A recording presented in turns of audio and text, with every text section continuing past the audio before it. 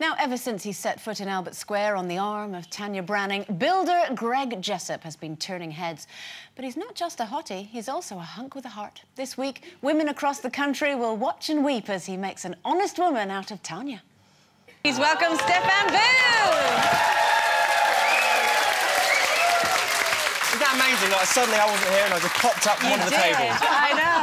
We keep you under there. You've been there for years now. Now, very that's from Thursday's episode, so that hasn't actually happened No, I haven't yet. seen that yet, actually. You It was really nice to get a little heads up, yeah. He's a bit of a himbo, isn't he? He's a man of few Greg. words, isn't he? Yeah, but he's a man of action. How would you describe Greg? Well, just like that, really, I think. You know, he's come in... usually, I'm used to hitting the ground running when I come in with a character, but Greg's kind of come in really nice and gently, and it's been really nice. You know, he's definitely been introduced as the nice guy in Albert Square, and it's nice to be nice. It's nice to not be playing a bad boy for a change. It's nice to be, you know, kind of... Straight? Yes. Yeah, well, we went to the bill together, and I was far from that. Yes, you were gay then, darling. I was very gay, yeah. Yeah, this is your second wedding, isn't it? Didn't you have the gay wedding on Still the got a pink shirt in this one, though, so, yeah. Oh, but real men wear pink. My husband wears pink. But, I mean, Janet's right, it is your second on-screen wedding, and last time it was, I have to say, as a gay character, and it was all very dramatic. This time, you are straight, but it's just as dramatic. Will you make it down the aisle, as it were? Well, I should hope so. You can only watch and see. I mean, at the end of the day, though, it is Eastenders, and it's very, very high drama, and that's one of the reasons why I really want to be in there as well and doing the job, and I love being there. So, how long's it been? What is their problem with Max? What is it? I mean, you know, he's such a nightmare, isn't he? I know. And And she's the father of her kids, isn't he? And there's always going to be that. There's always going to be that. He's always going to be in the way, especially for me, you know, just kind of... Because he's always there, isn't he? He's always going to be there. He's not going to be going anywhere anytime soon, so it's going to be a constant struggle. How long are you going to be in it? Because that's normally a little giveaway as to whether or not you get there. It's not going to be... If I told you how long I was in this for, it would ruin my whole storyline. So tell me what it was like going into it, though. I mean, I've been on Loose Women now for, what, a couple of months, and I had to fit in. How has it been? Because I fitted in quite well, but, well, you know, this is... They're too frightened to say... You're not shy, are you?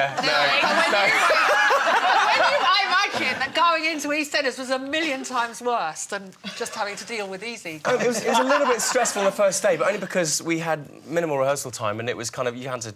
That first day was quite stressful, because just knowing where things were and... Yeah. Even finding the toilet, you know, you had to, you know, having to ask someone... Do you feel like you had a sign saying, new boy, new Mug, boy? Yeah. But they were all very welcoming, and they're a lovely bunch of people, and everyone just goes in, gets the job done, goes home at the end of the day, and I think it's really nice. Have you had to change anything about yourself since, you know, taking part in the show? Because you are seen as, you know, this muscly builder or anything. Have you had to work out? I went on a diet, actually, when I first got the job, because they said, you know, he's a builder, you know, you've got to buff up a little bit. You need to be a bit buff. I mean, look at Steve. You modelled yourself on Steve. Yeah, your man. Isn't he great? Love your man. He's a lovely guy. Actually, yeah, speaking of that, I mean, you've obviously had to... You have to... Where are we going with this? Pants, rebranding. Russell Brand had a whole new look. Would Debbie ever dare do that to you? I think she tells me what she thinks, but I think she lets me get on with it, and it's the same with her as well. We kind of trust each other to not have a, you know... It's not sort of turn up, we're going to go to a premiere and be like, kind of... Has she ever got in your wardrobe and slung something out, though? Oh, yeah, definitely. Especially the stuff that you really love. Tell me your biggest fashion crime. Bermuda shorts. I love those Bermuda shorts. What You know, those really ugly fluorescent ones I used to get in the 80s? I inherited some from my brother. You know, they're the hand-me-downs, and I just loved them. You know, I wore them to death. You know, they were, you know, we had a million barbecues in them. I'd wear them to the festivals when I was a kid, and they were just there.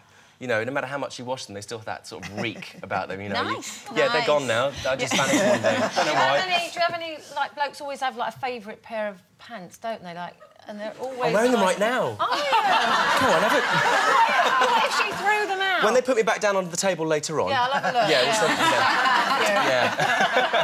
And how is Debbie and lovely Tabitha and Ben? How are they? Oh, bless you. Yeah, Andrew and I meet up now and again. Occasionally, yeah. Yeah, they're marvellous. They're great, and Ben's you've nearly seen it all, one haven't now. you, since we worked together on Dancing on Ice? You've seen the whole marriage, babies.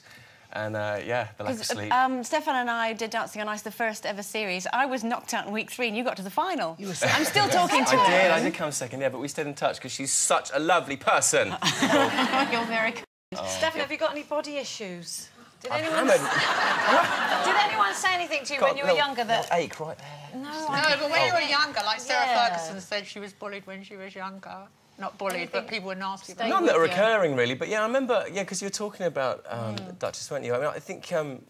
Yeah, when I was younger, I got teased a lot about how I looked because I always looked a bit weird and a bit androgynous. I think that's why I got cast as the gay guy on the bill because I always looked a bit girly. Yeah. But yeah, I think you just if you're working in this industry, you've got to be thick-skinned, and it should be like that. Everyone should take that on boord, and I think. Has any of it ever stayed with you? Because we were all mentioning little comments. It can be just one sentence that stayed with you, or do you just put it all behind you? I've put it all behind me, but what it's left me with, the residue it's left, is a real strong sense of battling against injustice. If I see someone getting picked on the street. Ask my dearest, she kind of sees it happening and she goes, oh no, he's gone to sort someone else's problem out. Yeah. But if I see someone getting bullied or if I see someone getting picked on, I can't help but just wade in and separate it because I hate seeing people getting victimised. And I do a lot of charity work with kids, against bullying, and I'm working with Action for Kids at the moment, actually, and that's prime example of people that are lesser don't have the benefit. So if we asked you what you were doing next week, that might reveal what's going to happen at your wedding.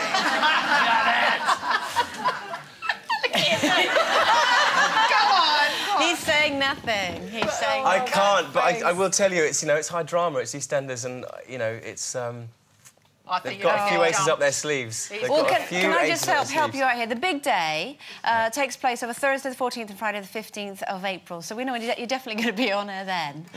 Lovely to see you, Stefan. Yeah. Stefan Booth. Pleasure. Thanks for having me. You're right. You are right.